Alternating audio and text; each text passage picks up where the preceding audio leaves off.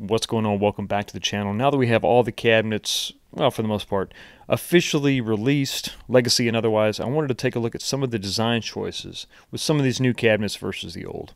And the first thing I want to start with is this new control panel layout. They have it mounted in between the side panels, creating this slight ridge that I think could be a problem. You can see this continued even with the Killer Instinct cab. Looks like this is just going to be a new design going forward. I think that's going to be an issue possibly with the first player's left hand and the second player's right hand. You know, we've got the screws that are exposed or elevated, which they did that when they included the deck protector, so there's no way around that, but I think that's going to maybe cause you to feel a little cramped. Now, I think one reason why I think they went with this is because that T-molding or the faux T-molding for the side panels is now not interrupted by the control panel, so that gives it a more authentic look, I think. But this may be an example of choosing, you know, form over function. You can see this also as another example. The Capcom Legacy cab definitely shows up a lot more with that yellow T-molding.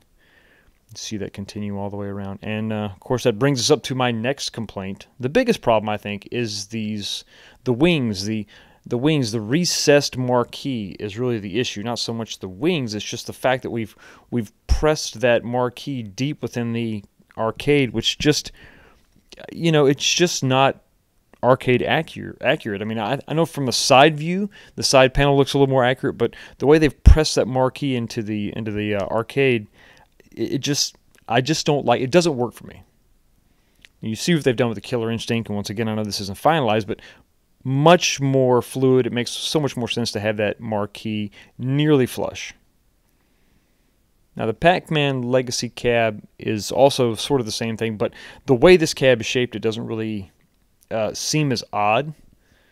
And this is also actually a design cue on the Pac-Man cabs that they've had really forever. If you go back to the 40th anniversary edition and also the Miss Pac-Man cab, this is almost a design that they've just carried over. And I think with the flow of this side panel, it doesn't seem that odd or out of place.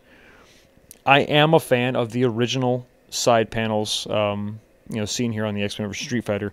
Just that I know it's not specific to the arcades themselves, the individual cabs, but I liked the flow of this. Just a little bit of overhang, marquee, nice, and for the most, it's slightly recessed. And just scrolling through, looking over all the cabs, you can see that slightly recessed marquee in every cab design with the exception of the new Legacies. Yeah, that works for me more on this 3/4 scale than the wings. Now with the Burger Time cab, obviously that was a very specific look they were going with the side panels, so it's not really fair to compare that to the new wing design. And of course, we should have seen this coming with the Outrun cab. There's really no reason why this marquee is pressed in. I know line of sight has been an issue for some, but in this cab specifically, you're seated, you're sitting down, so that really shouldn't matter at all. Just doesn't, I don't know, it just doesn't flow that well for me, but it's not as dramatic as it is on the Legacy cabs. And now the best looking design, I think, of the new cabs is going to be the X-Men cab.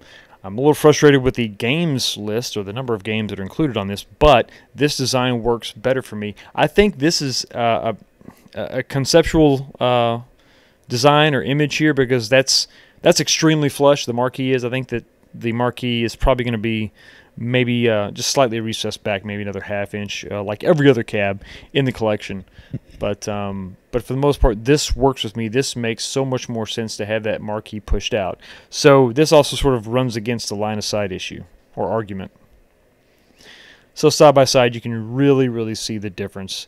You can see my point. Hopefully, I think I'm making my point clear that having that marquee pressed inward just doesn't work. And from a branding perspective, the marquee is partially obscured for off-angle viewing.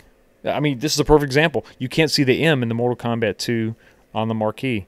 It's just not there. The X-Men marquee is so much more prominent. It's right there. It's front and center, and it just looks better. It looks more like the arcades themselves. So, am I making a big deal about this? I don't think so. But they're asking a lot of money for these cabs, and I think to get the design perfect is not out of the question.